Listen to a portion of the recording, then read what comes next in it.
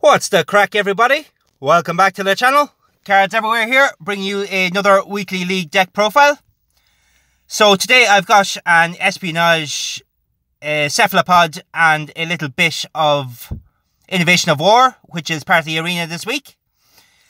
Also using the Statue of Liberty. So it's a mid-range deck. It's been doing relatively well for me. I wouldn't say it's super high tier, but it is something a little bit different to play this week if you are feeling a bit bored. So I'll give a quick rundown and we'll jump into a game. So first up is Statue of Liberty. On the play, if your deck has exactly 6 science cards, your science cards, wherever they are, gain 21 power until played, and then repeat for each album. Then we've got GPS.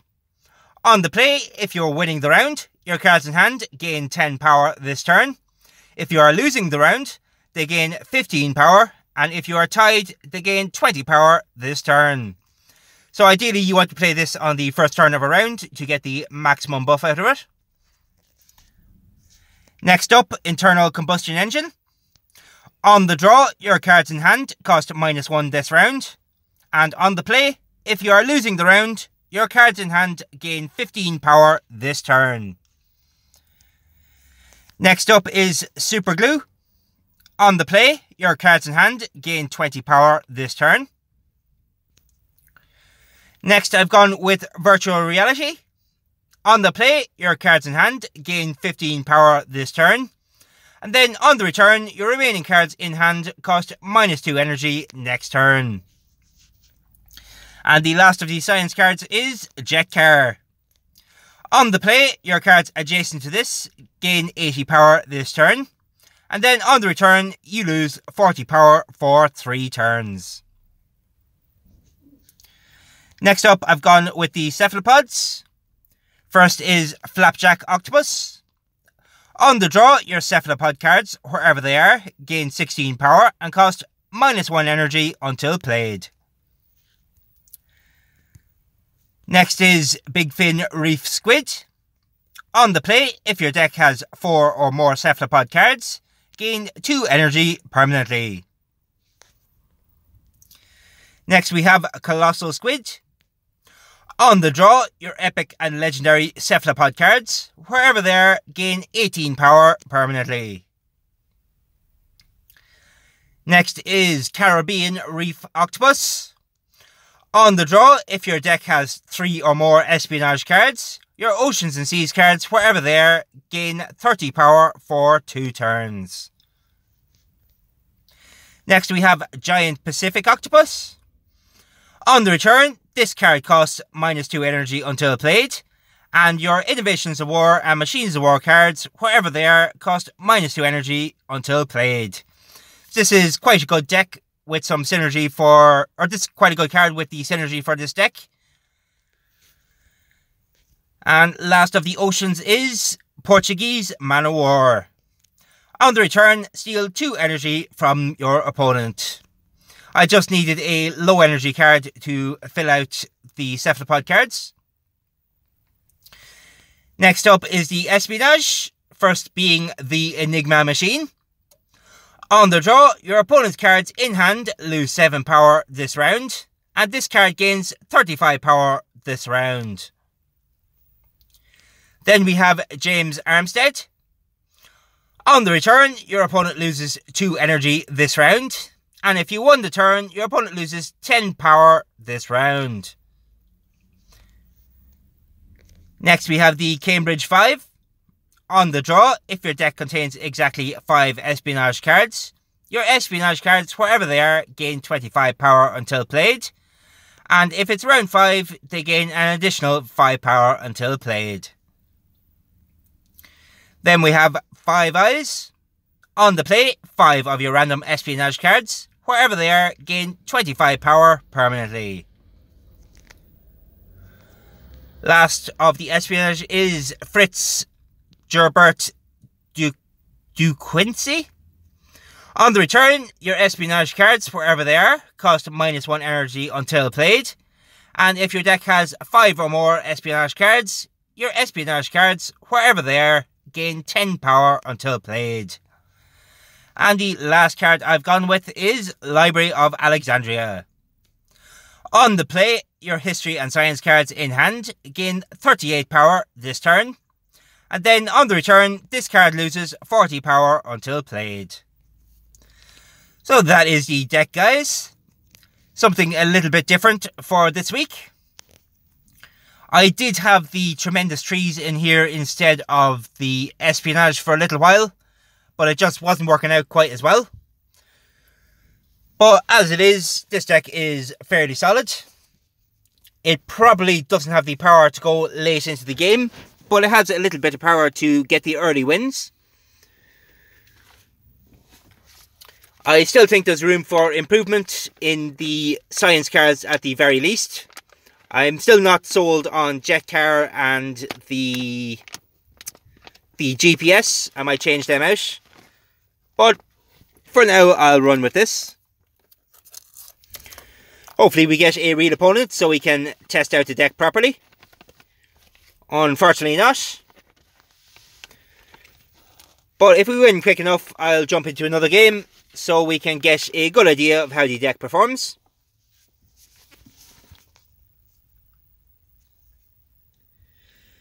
So we go with 5 Eyes, the Cambridge 5, and the Caribbean Reef Octopus. So we are against a paleontology deck. I think we'll do fairly well against this.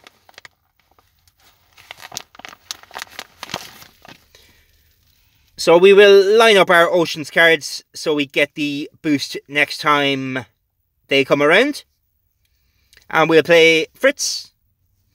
And we'll have to play the Enigma Machine next turn to get the maximum effect out of it.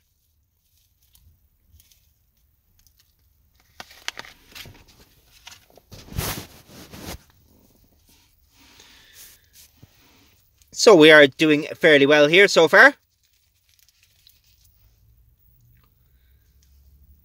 So we go with the Enigma Machine, Giant Pacific Octopus, and I suppose James Armstead. I would have preferred to play him a bit later on, but I do want the Super Glue for next round to get the maximum effect out of it as well.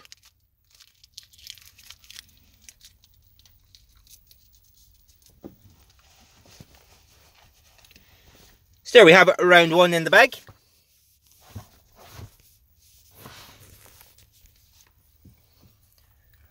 So we got our internal combustion engine working for us. So we go with the Super Glue, Statue and Library.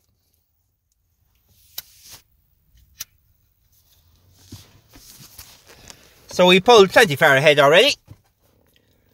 And we'll use our internal combustion engine as well this turn.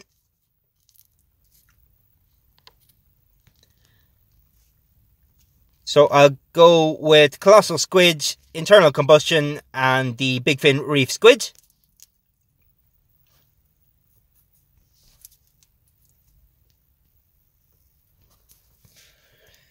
And we'll play the Virtual Reality next turn to get that around. So we go 5 Eyes, Cambridge 5, and the Virtual Reality for a 388. I think that'll be more than enough to stay ahead.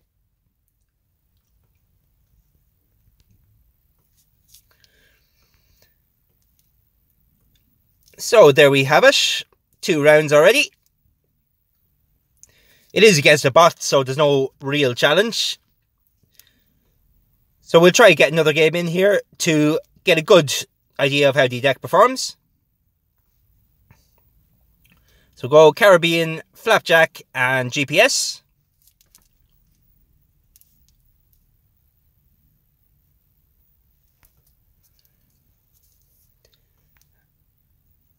And then we'll go the Giant Pacific and the Jet Car Portuguese. And then whatever espionage cards we draw next turn will be enough to finish out the game.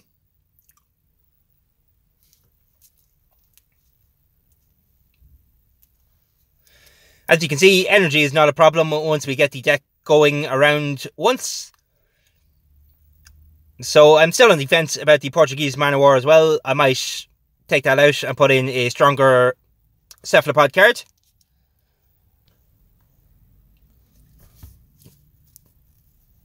So there we have it. Nice easy win for the first game. And I'll go for another one since that was nice and quick. Hopefully we get a real opponent for this one, so we can get a good test of how the deck performs against a proper deck.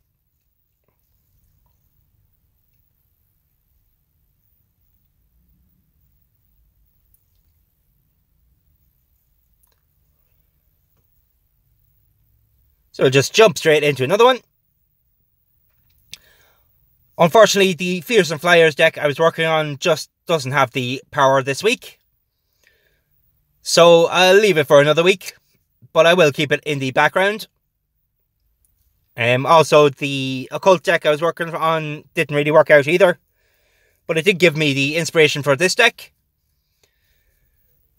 So I'm happy enough something came out of it. So here we go into the second game. I do believe this is a real player. So we say hello. So we go Colossal, Fritz, and Portuguese for 188 start. Not super strong. So we are playing against another Paleontology deck. This one focuses on the Ice Age cards. Was a strong deck a while back, so it'll probably do fairly well here.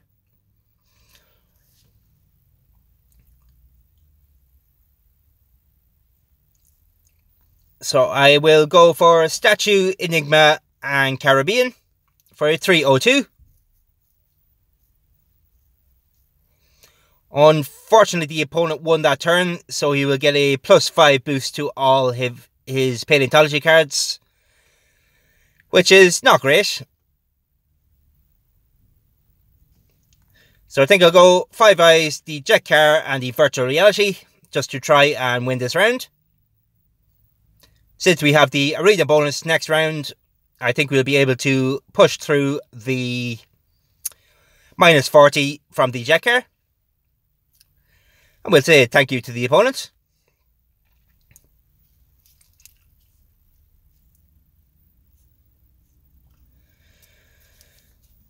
So there we go, round 1 done.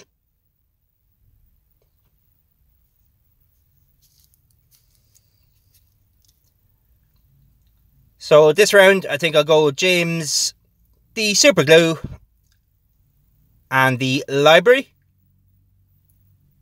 Yeah, I think so. For a 370 start. And we will also reduce the energy of the opponent for this round.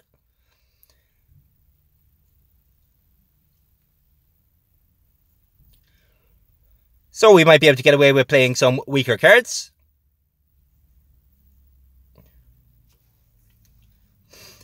There is our Flapjack Octopus, giving us a nice little boost to our cephalopods.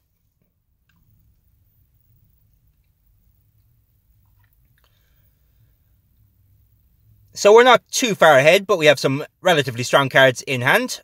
So I think we'll be safe enough. So go Colossal Squid, the Cambridge 5, and Fritz for a 381. The opponent is struggling on the energy, so we should be able to win this round as well. There we have it.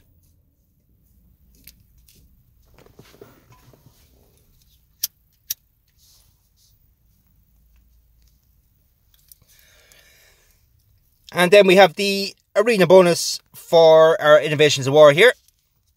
Unfortunately, we just played them, so they won't be coming around again for a little while.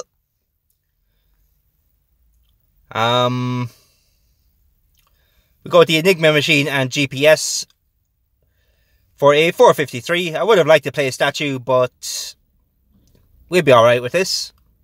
We'll play a Statue next turn. And the Giant Pacific Octopus makes a lot of the cards in our deck cheaper, so they'll be fine next time they come around. So I'm going to go 5 Eyes, Jet Car, I will go statue and Portuguese. And then next turn we shall be able to get the Big Fin and Jet Car out, as we will be stealing a little bit of energy from the opponent with Portuguese Man of War.